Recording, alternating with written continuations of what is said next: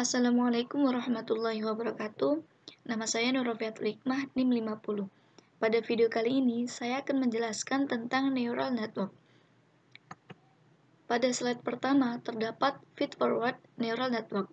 Di sini saya nanti akan menjelaskan tentang definisi dari neural network, kemudian single perceptron, permasalahan XOR, multilayer perceptron, interpretability, binary classification, multi-class classification, multi-label classification, deep neural network, dan juga contoh studi kasus dari neural network. Oke, langsung saja kita menuju ke definisi dari neural network.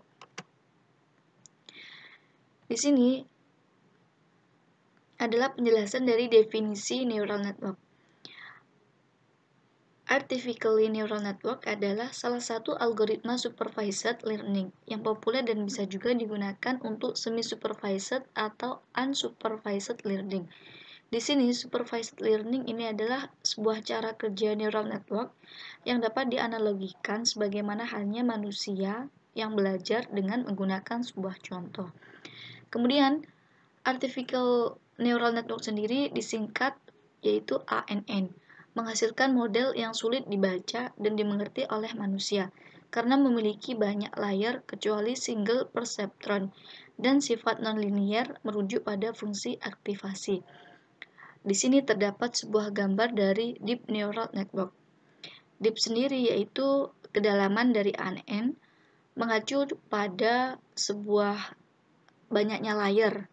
Sementara pada width ini yaitu lebar yang mengacu pada banyaknya unit pada layer. Kemudian X1, X2, X3 ini adalah sebuah input layer, kemudian hidden layer, dan kemudian output sebuah layer. Yang kedua, terdapat single perceptron. Bentuk terkecil minimal sebuah ANN adalah single perceptron yang hanya terdiri dari sebuah neuron. Future vector mempresentasikan suatu data point, event, atau instance. Neuron akan memproses input X melalui perhitungan jumlah perkalian antara nilai input dan synapse width yang dilewatkan pada fungsi nonlinear. Output dari neuron adalah hasil fungsi aktivasi dari perhitungan jumlah perkalian antara input dan synapse width. Ada beberapa macam fungsi aktivasi, misal step function, sync function, rectifier, dan juga sigmoid function. Di sini permasalahan XOR. Permasalahan XOR adalah fungsi yang tidak dapat diselesaikan secara langsung oleh model linear. Berikut contoh gambar permasalahan XOR dan hasil XOR yang sudah ditransformasikan. Ini adalah gambar permasalahan XOR, dan ini adalah gambar XOR yang sudah ditransformasikan. Jadi permasalahan XOR ini dapat diselesaikan dengan melakukan transformasi data menjadi linearly separable dengan menggunakan sebuah fungsi nonlinear. Jadi setelah ditransformasikan hasilnya seperti ini. Di sini terdapat gambar hijau. Sebenarnya di sini melambangkan dua instans. Setelah ditransformasikan kebetulan berlokasi pada tempat yang sama, jadi gambarnya hanya satu. Kemudian prinsip ANN adalah untuk melewatkan data pada fungsi nonlinear. ANN secara luas didefinisikan mencakup single perceptron, tetapi secara praktis ANN sebenarnya mengacu pada multilayer perceptron dan arsitektur lebih kompleks. Multilayer perceptron. Multilayer perceptron secara literal memiliki beberapa layer. Layer terdiri atas 3 macam, yaitu input, hidden, dan output layer. Terlihat gambar seperti ini. Ini adalah output units, kemudian ini adalah hidden, kemudian ini adalah input units. Kemudian input layer menerima input tanpa melakukan operasi apapun, kemudian nilai input diberikan ke hidden units.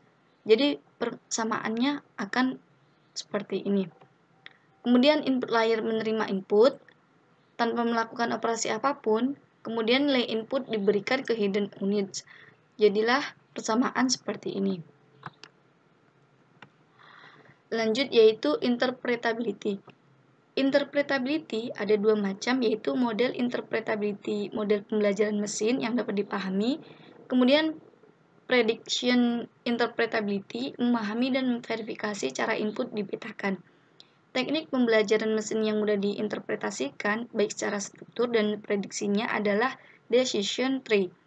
Prediction interpretability dapat dilaksanakan atau dilakukan dengan attention mechanism. Di sini terdapat binary classification.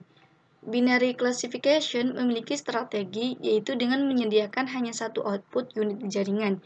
Kelas pertama dipresentasikan dengan 1, kelas kedua dipresentasikan dengan nilai 1 setelah diaktifasi. Hal ini dapat dicapai dengan fungsi non-linear seperti sing atau tang. Multi-class classification. Multi-layer perceptron dapat memiliki lebih dari satu output unit. Seumpama kita mempunyai 4 kelas, dengan demikian kita dapat mempresentasikan keempat kelas tersebut sebagai 4 output unit. Kelas pertama dipresentasikan dengan unit pertama, kelas kedua dengan unit kedua, dan seterusnya. Untuk multi-label classification, yaitu multi-class classification, dapat menggunakan sebanyak C neuron untuk mempresentasikan C kelas pada multi-label classification. Perbedaan multi-class dan multi-label terletak pada interpretasi output dan evaluasi output. Kemudian, Deep Neural Network.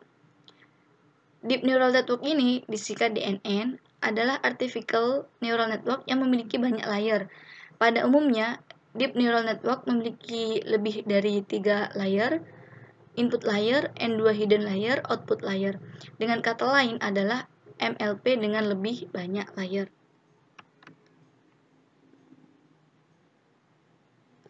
Selanjutnya, di sini terdapat contoh studi kasus. Contoh studi kasus di sini yaitu penerapan metode neural network dengan struktur backpropagation untuk prediksi stok obat di apotek. Studi kasusnya yaitu apotek ABC. Apotek ABC adalah apotek yang menjual obat-obatan. Apotek ini menggunakan cara manual dalam mendata stok obat. Untuk mengetahui jumlah stok obat membutuhkan waktu yang lama karena tidak ada gambaran beberapa jumlah stok obat yang tersisa. Kemudian tujuannya yaitu untuk menghindari terjadinya kekosongan stok. Untuk mengetahui jumlah stok, menghitung sisa stok yang ada, permasalahan yang terjadi yaitu tidak validnya data stok obat yang ada dan sulitnya melakukan prediksi untuk pemesanan di tahun berikutnya. Pada kasus ini, menerapkan metode neural network dengan struktur backpropagation untuk melakukan prediksi pendataan stok obat di apotek dengan evaluation pattern. Penerapan metode ini bertujuan untuk mendapatkan hasil prediksi stok obat.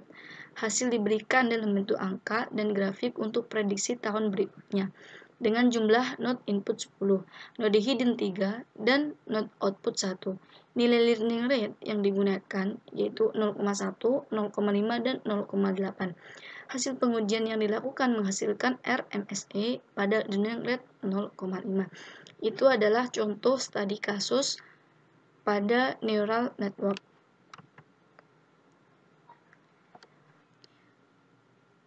Itu adalah presentasi yang dapat saya sampaikan. Apabila ada salah kata atau ada kata yang kurang dipahami, mohon maaf yang sebesar-besarnya. Saya akhiri. Wassalamualaikum warahmatullahi wabarakatuh.